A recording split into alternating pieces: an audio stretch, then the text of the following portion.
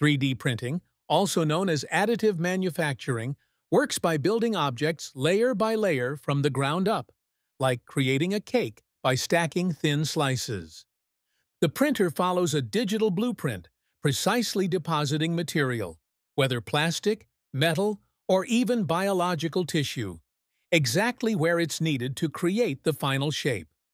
From healthcare to aerospace, 3D printing has revolutionized manufacturing, allowing complex designs that would be impossible to create through traditional methods.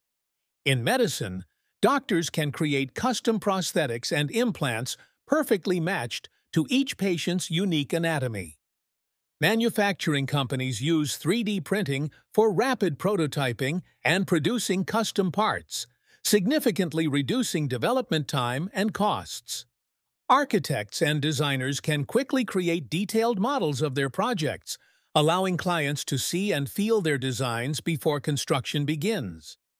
In education, teachers use 3D printed models to bring complex concepts to life, from molecular structures to historical artifacts. Advanced 3D printing techniques can now create complex assemblies with moving parts, all printed as a single piece without requiring assembly. The process begins with computer-aided design software, where users can create or modify existing 3D models before sending them to the printer.